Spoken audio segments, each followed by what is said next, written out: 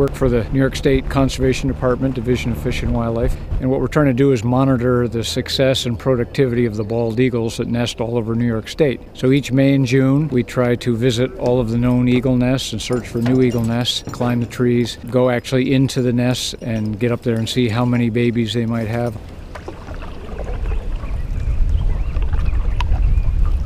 I think we're just off to the right a bit, right?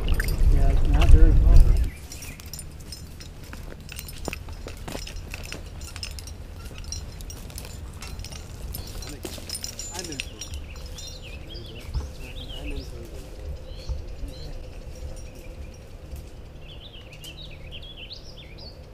Getting ready to climb up to the eagle nest up there in the tree.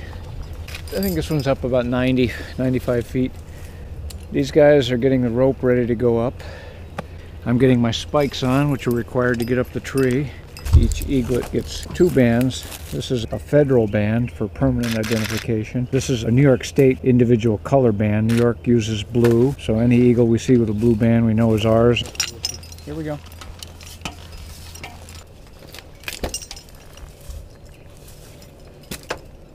Eagles have been doing extremely well since about the early 1970s, when eagles were at their lowest number. In New York State at that time, we had 1 nesting pair of bald eagles in the entire state.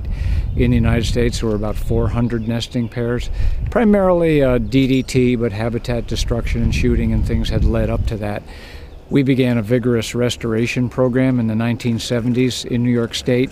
Very successful, emulated by many other states around the Northeast, to the point where the population took off, started growing. And this year, 2008, we expect probably around 135 nesting pairs of eagles in New York alone, and about 8,000 pairs of eagles in the United States. Really a tremendous success story and a tremendous rebound for bald eagles.